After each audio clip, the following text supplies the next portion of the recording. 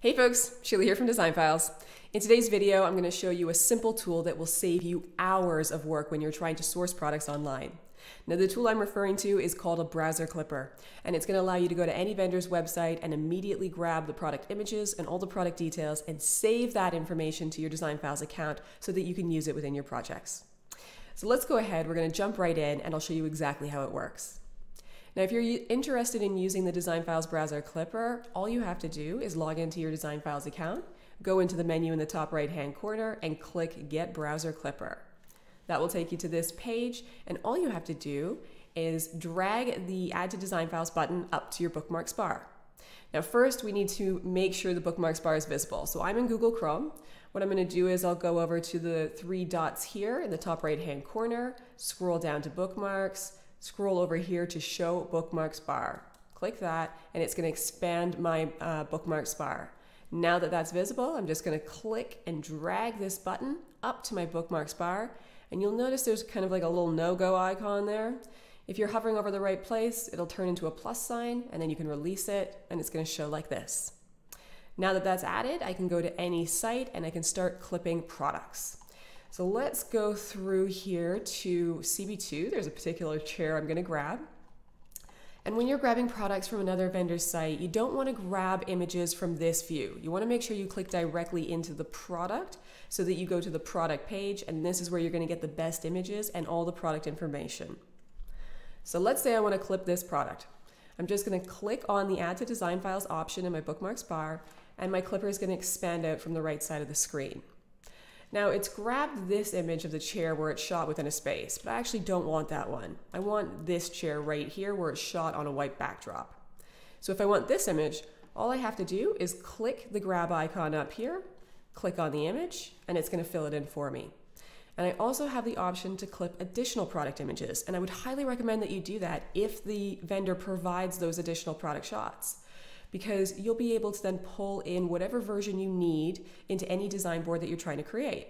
So just to give you an example, if I wanted to create a design board like this, I could take the forward-facing view of this chair, but if I want to create a full room design, maybe I want the back of the chair.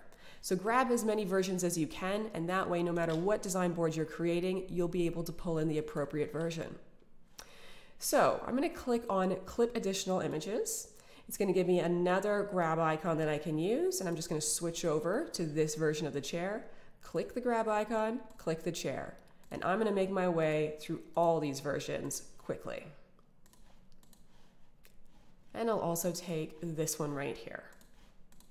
Perfect. So I've got lots of options to choose from. Now down here, it's already grabbed the product name, vendor, and the link. It actually looks like it grabbed a little extra information here on the product name, so I'm going to reclip it. So again, I'm just going to click on the grab icon, click on the name of the chair, and it'll fill it in. Now down here, I can add in the price, SKU, description, dimensions, and material and finish. And again, I'm just going to use those grab icons. Click the grab icon, click on the price. Now, if you do have a trade account with this vendor, you can of course put your trade price in. You can include your markup, and the system will calculate the client-facing price for you. And that's the price that your client will see. I'm going to grab the SKU, and I'll also come down here. Let's see, here's the description right down here. We'll grab that as well. And all the information is automatically being added in without us having to manually type in all these details. So you're not wasting that time. You can do the same thing when you go down to grab the dimensions and material and finish. And once you've filled out all the fields, all you have to do is go back up here to where it says, where do you want to save this item? Now, if I click on this drop menu, it's going to give me a number of options. So I could save it to my main library, which means I'll be able to access this product for any client project that I create within my Design Files account. Or I could also save it to a specific client project if I just want to create that curated list of specific items for a particular project. I'm going to save it to both, and I'll go down to the bottom and hit save.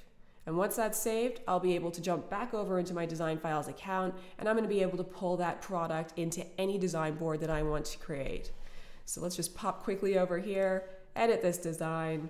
I'm going to go into my library because that's where I saved that item. There it is. And you can see the arrows on either side of it, so I can click on any of these arrows to flip through all the possible options that I can drag out onto my design board. So there you have it. In a few seconds, you can literally go to any website you want, grab product images, grab all the product details, immediately pop back over into your Design Files account and start adding those items to design boards. I hope you found this video helpful. If you do have any questions at all, feel free to always reach out. We're happy to help.